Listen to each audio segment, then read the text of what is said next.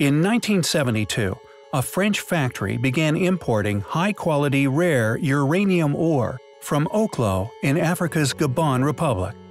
Many quickly began to wonder where they had acquired such a difficult thing to make.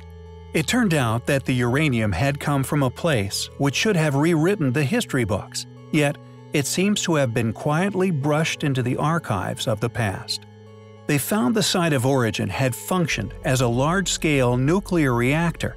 Amazingly though, this reactor was in operation some 1.8 million years ago and was functioning for over 500,000 years. These unbelievable claims were not made lightly, or indeed by anybody. They were conclusions by some of the greatest minds on Earth. For example, Dr. Glenn T. Seaborg, former head of the United States Atomic Energy Commission and Nobel Prize winner for his work in the synthesis of heavy elements, explained to the press why he believed it wasn't a natural phenomenon and must have been a man-made nuclear reactor. He stated that for uranium to burn in a reaction, very precise conditions are needed. The water must be extremely pure, much purer than exists anywhere naturally. The material, U-235, is also necessary for this type of nuclear fission to occur, one of the isotopes not found naturally in uranium.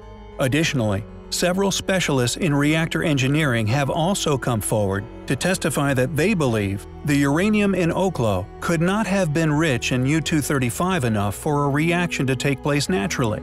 It must have, somehow, been a man-made operation.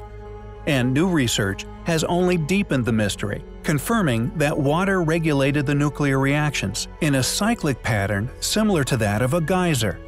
Alex Meshik and his colleagues at Washington University of St. Louis have determined that the Oklo reactor, which comprises several separate sites, ran for 30 minutes and then shut off for 2.5 hours before starting over. The time is characteristic of water infiltrating rocks and then being boiled off once reaction started. When the water all boiled away, the reaction stopped until new water percolated back down. This geyser-like activity also prevented a runaway reaction. "It's amazing it didn't explode," Message said. Instead, it efficiently released energy in short pulses for an extremely long period of time. Just who could have possibly been around over 1.8 million years ago? Or, more specifically, able to enrich uranium and create nuclear power? Is man's history on Earth really that old?